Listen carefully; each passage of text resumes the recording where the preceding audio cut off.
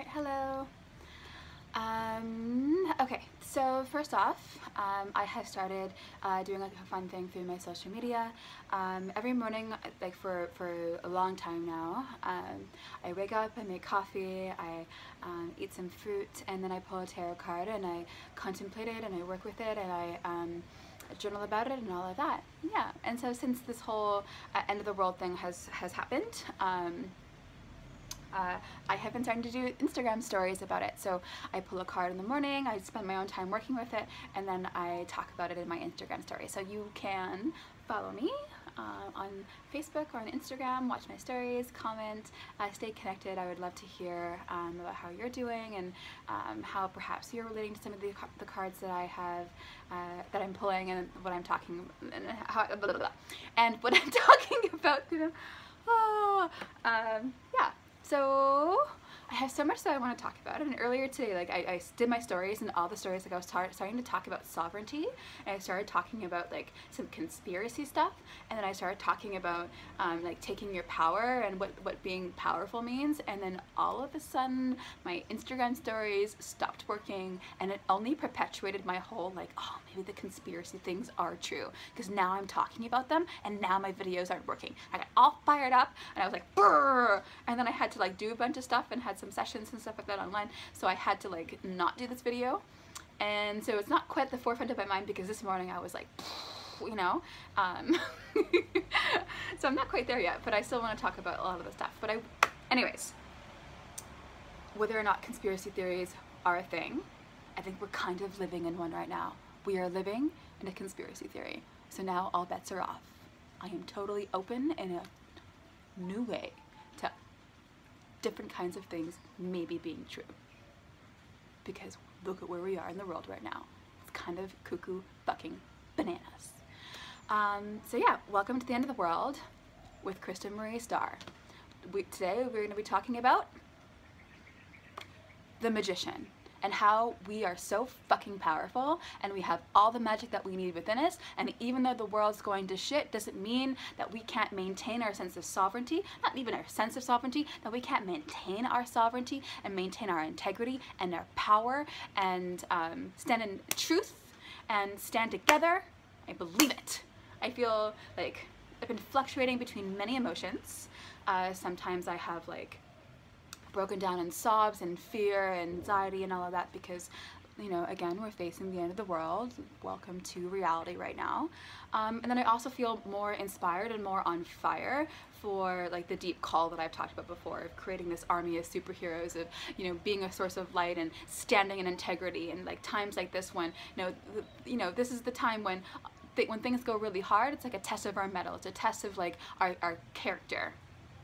Oh, I sound like Calvin and Hobbes, for like the dad of Calvin and Hobbes, a test of our character. Oh, you know those moments when you realize that you are no longer like the kid in the story, you are now the adult in the story, and you're like, oh, when did that happen? Yeah, I just had one of those moments. I'm gonna sit with that for a sec. I am the adult. It's okay. Moving on. So the magician, I pulled this card this morning and I started talking about it, get really fired up about it. And so this card, I'm not going to talk about it too much. Again, I'm not going to go into like the full tarot. My YouTube isn't about tarot. But my Instagram is. You can go onto there and see me talk about it every single day. Just saying. Or book a session with me. I would love to talk to you about tarot. It's great. But a little bit about this card. So again, if you can see him, he's kind of like doing this as above, so below sort of mudra. So he has the ability to take like information or like the energy of the ethereal flames, the ethereal planes, and then draw it into the universe and or in the material world, and then manifest it. And the word manifest has all sorts of like weird connotations.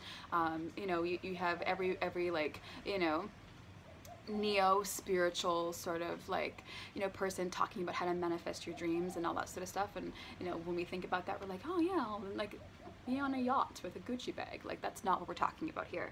Being able to manifest is being able to exert your will towards a certain aim and seeing the like, and seeing results. Like the definition of magic is being able to change material reality according to your will. And then we can understand will as our ability to harness our energy, our intentions, and our actions towards something specific. So magic is the result and of exercising your will, as well as a state of being, I would say. But the magician here, he has got will in spades. He has the ability, he's got like, you know, he's really clear and focused on what he wants, or what they want. We'll stop gendering it, so what they want. And is able to harness action, energy, and like mental capacity towards that aim. So yeah, so use of willpower, use of power in general. Like when this card comes up, it's just you have the power that you need. You are your own magic. You are your own power. Remember that sovereignty. Remember that sense of like of capacity within you. Root down and within, you have all the things. You have all the things. Yeah, I'm not going to go too much into it, but I wanted to talk about what it means to be powerful and why I think this is a fucking amazing card for these times right now. Is because right now I don't think many of us feel very powerful. You know, we can't control what the hell is happening to this virus. We can't control whether or not people properly social distance or like stay inside and take proper precautions. We can't control what the government does. We can't control the economy, like whether or not it crashes or whether or not it changes or it evolves. Well, I think that we can start to exert some power in that bit. Right now, our sense of helplessness and powerlessness as the world as we knew it is now crumbling. You know, the world as we knew it is no longer. Like the world a week ago is not the world today, which makes us feel even more like lack of control and lack of power, because we see no end in sight for what's happening. So the likelihood is like the world 1 week from now, 1 month from now, 1 year from now is going to look drastically different than the world we're living in this very moment. And we can't predict it. We can't stake a claim in things. We can't, you know, bury our heads in the sand. Otherwise, we're going to be thrown into a perpetual emotions of like even further levels of helplessness. Like this is a very, very disempowering time, or we can feel very disempowered. Our lack of control makes us feel very disempowered. But I do want to differentiate between control and power. So I really, really believe with the very core of my being, and I'm not the first person to say this, I think that people have been saying this for thousands and thousands of years, that your sovereignty, the sovereignty over your soul, the sovereignty over your body, the sovereignty over your spirit, the sovereignty of your own being, how you choose to act and be regardless of what's happening external to you, can never be taken from you. Ever. Ever. Your sovereignty is always yours. You can be enslaved. You can be in chains, and still you have your sovereignty. What does that mean? And how can we exert that and find that right now? So again, we can't control the things that are happening external to us, but we can take power back in terms of how we act, the choices that we make, the information that we accept, the decisions on the people that are in power right now, if we accept the decisions that they make or whether we demand them to make better ones. These are things that we do have power in, and which is a really good thing to remember. Yeah. So I know it's so hard right now. It's so hard right now. And like I do want to, like, as much as I'm saying you're powerful, you can do it, woohoo, and be like the cheerleader for you, please know that if you are somebody who is like hearing those words right now and is just saying fuck you, I'm mad, I'm sad, I don't feel really powerful, I feel really shitty right now actually, and I'm scared, I don't know what's gonna happen, like I trust me, I understand. Trust me, I understand. I understand, and I also want to continue to tell you that you're powerful. And even making the choice to allow yourself to feel what it is that you're moving through, and spend time being mad, and spend time being scared, and spend time, you know, beating the shit out of a pillow, or spending time bawling your eyes out in the corner, and spending time, like, you know, just shutting off all social media and just watching Netflix and drinking tea with your best, oh, not your best friend, unless you live with your best friend, in which case, yes. With whoever it is that you're living with, or your kitty or your dog or whatever, like whatever coping mechanisms that you need right now in order to get through what I would say is like a global trauma, then know that you have my support in that. But there's a very big difference between, you know, so sometimes, you know, there's a healthy way to bury your head in the sand, in that sometimes we have to shut things off and focus on like positive things that are, and live like a semi-normal life, even though around us things are crumbling. And then on the other end of the spectrum, like freaking out, going into hypervigilance, trying to like, you know, look at all the information and like worry about it and think about it and all of those sorts of things. Like all of that is really, really normal and actually healthy ways of coping with something that's really traumatic and really hard. And what we're going through right now is traumatic and is really hard. And I don't ever want to discount that. So if you're in somewhere along the spectrum, that's okay. But when it stops being okay is when we live in those places where all of a sudden our coping mechanisms become our identity, or we start to identify with the ways that we are coping. Or that they become like the natural state that we occupy, or the natural embodied state that we occupy. So freaking out is okay, it's healthy and normal, unless you are in constant hypervigilance and you are staying in that state consistently, in which case I would really suggest that you find some ways to seek support, or to seek some help, and find ways to like ground and find support. And while having a healthy dose of, you know, burying your head in the sand just a little bit for a little brief amount of time, living a normal life, talking about like, you know, your kitty cat, or, you know, talking about the thing that you're inspired about doing, and trainings, and, you know, all of that sort of stuff, totally normal, unless you are consistently acting or like only living in that way, as though what's happening right now didn't matter, or that it's not actually happening, or that it doesn't have as big of an impact, and like you're completely blinding yourself to reality. So the key is that we have the most power when we are steeped in reality, when we are steeped in truth. And so we have to consistently come back to that. And really, like, a hard truth is that right now we don't really know what's really true. We actually don't. We are bombarded consistently, like every single day, with so much information from like, and a lot of it is conflicting. And a lot of it is, and in that conflicting messages, where on the one hand we are fed a message of hope, and then on the other hand we are fed a message of like, things are going to get even worse, and then we are going to get conflicted in terms of like, no, look at this really positive way to think about this, and then we're getting information about how actually that's all of the big problem. We are being fed all sorts of like conspiracy theories that I don't even think might be conspiracy things. They might be actually some elements of truth to them. We are being fed information from our government and from, you know, fucking stupid billionaires. I have a really hard time with billionaires right now. I don't care how philanthropic you're trying to be. If you have billions of dollars, you can do a fuckload more than what you're doing right now, and it makes me really angry. Makes me really angry. So I don't think, anyways, I'm gonna put that aside. But we are being fed information by these billionaires and these, like, you know, government officials and these people in charge, and you know, it's just so much conflicting information. How do you know what's true? How do you know what's real?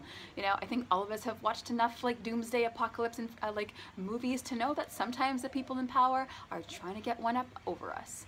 We have seen time and time again how the people in power will do anything that they can for the bottom dollar in order to like maintain their sense of like economic power and you know, the enslavement of the human being, where we, like, the average person is not even really a person. The average person is a combination of a battery and a cog in the wheel. And like the biggest lie I think we've been fed as like in our culture is that the human being is only worthy and only important if you are really, really good at being a battery and a cog combination. And it's a lie. You are nature. You are nature. You are nature with consciousness and power and magic and sovereignty. Fuck being a battery. Fuck being a cog. I'm mad. I'm really mad. Like, ugh.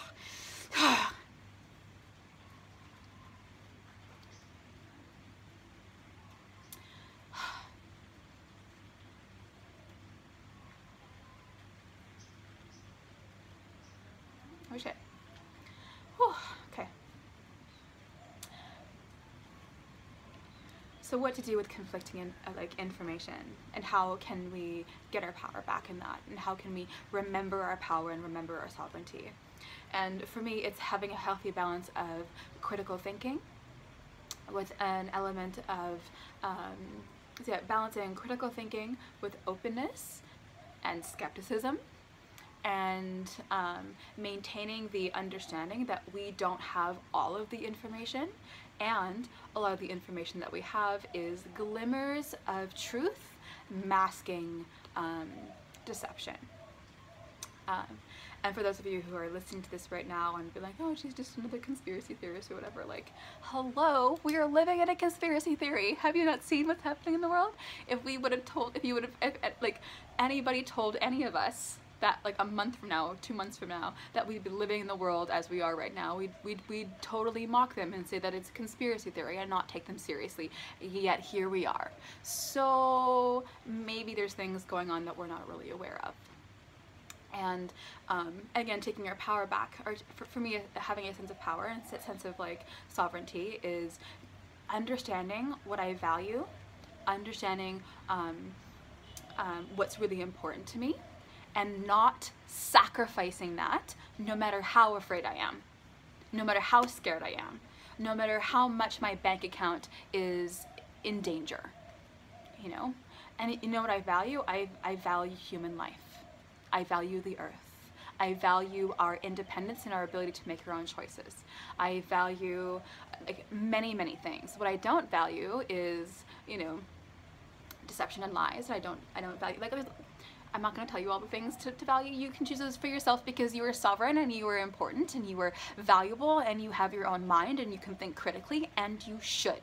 So don't even believe me. I want you to listen to the things that I say, sure, and have a healthy dose of skepticism and openness and critical thinking, and think for yourself. Take in the information, and thinking for yourself also means being aware of yourself. So being aware of what you value, you know, what are your values, and holding true to them regardless of how afraid you are. And the second thing is knowing what your triggers are and what's really coming up for you, you know. So sometimes when we're really like terrified right now, and a lot of us are, we are more likely to accept somebody coming in to save us, even though those who might be saving us are not really, don't really have our best interest in heart. You know, sometimes we're so desperate to like allow things to just be okay, and if you're like me, you want everything to be okay right now. I really want everything to be okay right now. I want my loved ones to be safe. I want my grandma to be safe. She's in her 70s. I think she's approaching 80 right now. Like, I want her to be safe. I don't want her to be in danger. Like, I'm really scared about what's going to happen to me financially. Like, you know, these are all real big fears, but not being reactionary to my fears, and still making decisions based on the things that I value, the things that are important, you know. So again, we can't control the world right now. We can't control the virus. We can't control the economy. We can't control our government. We have no idea what's actually happening behind, like in the world right now. It's so crazy. But we can maintain our sovereignty. We can maintain our integrity. We can maintain that we are going to continuously and actively seek truth. And, you know, right now being like, well, I believe that, you know, this whole virus thing is a hoax and it doesn't really matter, and, you know, whatever. I still think you're an asshole. Want to know why I think you're an asshole? Because what if it's not? You don't actually know, and all of a sudden you're putting people's lives at risk. That's like, you know, sorry, that's me, and like, throwing my values on you, but I think that we should make like valued-based judgments, while also taking into consideration how we could affect the world around us and people. I think one of the reasons why we as a culture and as a planet is in such a dark place, in the way, like even before all of this happened, is because we don't take into consideration the effects of our actions and the effects of our decisions. And I think we need to start. We really need to start. How can, and understand that, like, now more than ever we can probably understand that, of how interconnected that we are, how one thing happening on one side of the planet within a matter of weeks can spread across the entire planet and completely alter how we are and how we live and our ability to live. Like, the world is completely different today than it was a week from now and a month from now, a month ago. And it's going to continue to evolve and change. We are infinitely interconnected in both a negative way, in terms of like one negative thing can cascade like all around the globe, but then also positively, that when I am taking other people into consideration, when I'm making the decisions in how I live, then that's going to ripple out, and it's also going to include me in that goodness, in that consideration, in that kindness. So like, don't be an asshole. It's either like, yeah, don't be an asshole. I'm really fiery right now. I'm really angry and scared and all of the things, like we all are. Also really inspired to like really put into action the skills, not the schools, the skills and the tools that I have been learning and practicing for the past decade, and really putting in, this is our time. I think this is the activation of the light work. This is the activation of you know, those of us who are meant to be you know, positive influences in the world, to actually, this is it. This is what we've been waiting for. You know, your Instagram posts and your, like, you know, your cute inspiring messages at the beginning of your yoga classes, or the things that you say to your friends. Like, now it's time to put like your words into action. How you live, how you act, the decisions that you make, the information that you accept and don't accept, being able to think critically, being able to be open-minded, and to being generous. Oh my God. These are things that we can do to actually put our our beliefs, our values, and our words into concrete action. We're taking the ethereal of ideas and beliefs and values, and we are manifesting them into the world. We can't control what happens with the virus or the economy, but we can control the kind of energy that we pull from the ether, being like your internal self, you know, your values, your emotions, your beliefs, the things that you think and feel, and then putting them out into the universe, into the material world. And again, that is all the things that I already listed them. But talking about being generous, I think this is a really powerful thing. So another thing that tends to happen when we see our purses getting a little tight, you know, our the number in our bank account starts to dwindle, and we don't know when our next source of income is going to be, we are more likely to be, again, fear-based, make bad decisions, or make unwise decisions, maybe not bad, so just less wise than we would otherwise make. And then we're also less generous with our neighbor. It's a really powerful thing, a way to like maintain our sense of power actually, is through generosity. And generosity can come in many forms. It doesn't mean that you have to give all your money away, but we can be generous in terms of our time, and we can be generous in terms of our emotional selves, and we can be generous in terms of what we offer as services to one another, and you know, for those of us who are hungry, or for those of us who are afraid of, like, you know, there are so many things that we can do in order to be generous, and we are seeing people do that. I think that's one of the most beautiful things right now about what's happening globally, is that we are seeing this uprising of like the natural, beautiful human spirit, and it's like loving kindness, and it's like generosity, and it's sweetness. We are seeing that, and it's like, to me, this is another way of us maintaining our sovereignty and maintaining our sense of power, is through that we are allowing those really beautiful parts of us to come there and be there for one another, and we are going to need it. We are going to need it in the coming weeks, in the coming months, a sense of generosity. What else? I had a whole bunch of things written, but I had to bring it down. Okay, so in my book, which has kittens in it, look how cute it is. We have power when we stand together. when we stand with one another against injustice. When we stand together in what we believe in, when we stand together as like as a human race, that we're not just individuals trying to like make sure that me, mine, and I is a-okay, that actually it's a we, and in this we, that we're in it together, we are able to again, be powerful. We have power when we stand up for others. So oftentimes when crisis happens globally or in certain areas of the world, the most vulnerable people are the ones who kind of get it the worst, while the people who have the most power don't really see the effects, and that's bullshit. Now that makes me angry again. It's like... So what we can do to be powerful is we stand up for the most vulnerable. We stand up for the people who need our help. We stand up for people who can't use their own voices. We stand up for the people who can't stand up for themselves. And that is an extremely powerful thing, and we should do that, more of that. We are powerful when we use our voice. You know, use your voice against injustice. Use your voice against cruelty. Use your voice against when you think that something doesn't sit right with you or feel right to you. Voice it. Again, think critically. Maintain a healthy amount of skepticism and openness. Know your triggers. Know your emotional state. Know the things that you're more likely to accept versus others because you want to feel X, Y, and Z. Know like what your biases are so that you're able to understand them. These are just like basic self-reflection, and the more self-reflective that we are, the more that we're able to take the information around in the world around us and see what's actually just mirroring the things that we want to see and what's actually based in reality and truth. And we know that, and we can begin to use our voice to stand up for the things that we actually believe in. We can use our voice to stand up for things. Think critically. I've already talked about that. Think critically. It's an important skill.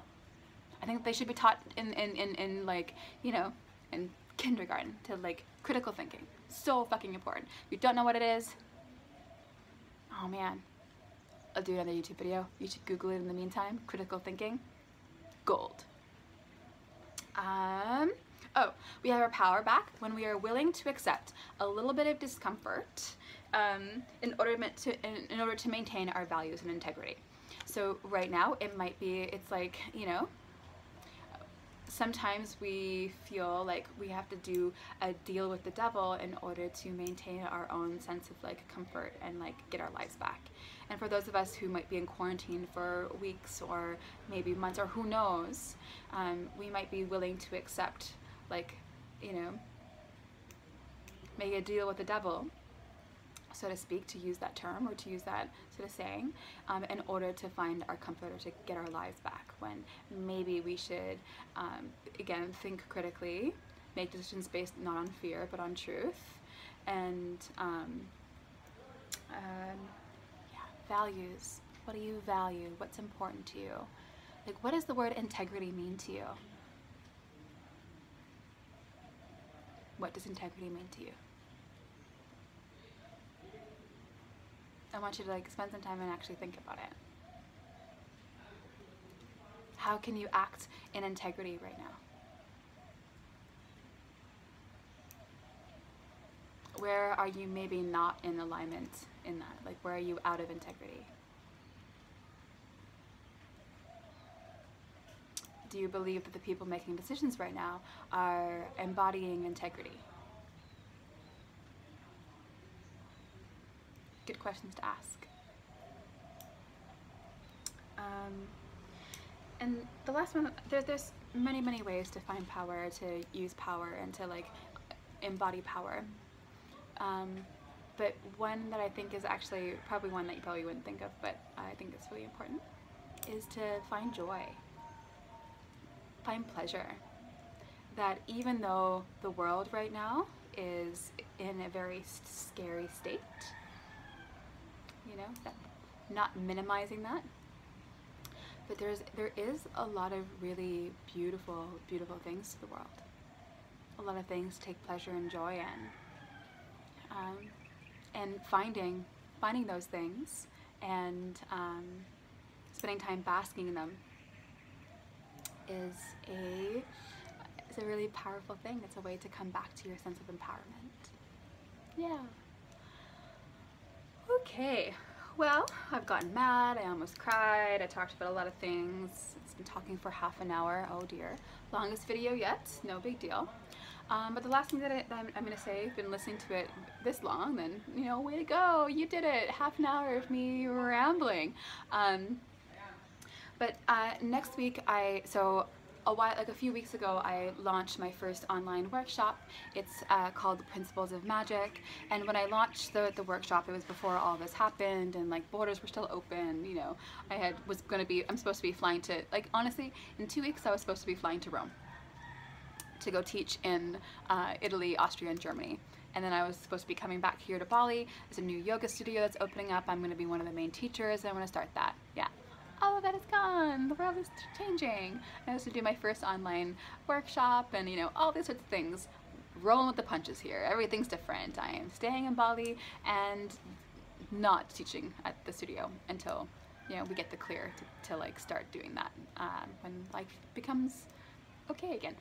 But anyways, what I meant to be talking about is this workshop, and I wanted to kind of open it up so that more people can have access to it, even if you can't afford it right now, because right now who knows what's happening to the economy. So I'm going to be posting about it more so that you can know what that means. If you can't afford to or you have already purchased the workshop in its full price, so first of all, thank you. It's really helpful for me right now, and what you will get is, in addition to like being on the call, being on the like in the workshop, you get the recording. You're going to be getting PDF a few days after all the things, a PDF with like homework and information, like a recording of a meditation, and a few other kind of goodies that I'll be sending to you. But I also want to open up the call and open up the workshop for people to be able to come, no matter what your financial situation is right now. I think that we need to come together to help one another, again, through generosity and through kindness, and then also help to empower one another. And this is literally what this whole workshop is about, again, I talked a little bit already about willpower and magic, and we talked about it more and some sort of like the principles behind how to do that. So, okay, so the principles of magic, that's literally what I'm going to be talking about. How to like harness power, how to harness magic. So what I'm going to do to make it accessible is just send me a message if you want a link to the Zoom or the Zoom link. I'm going to be doing 2 of them instead of just one, so I'm going to have one that's really good, more accessible for people in North America, and one that's a little bit more accessible for people in Europe, and it's going to be pay what you can to be able to have access to the call.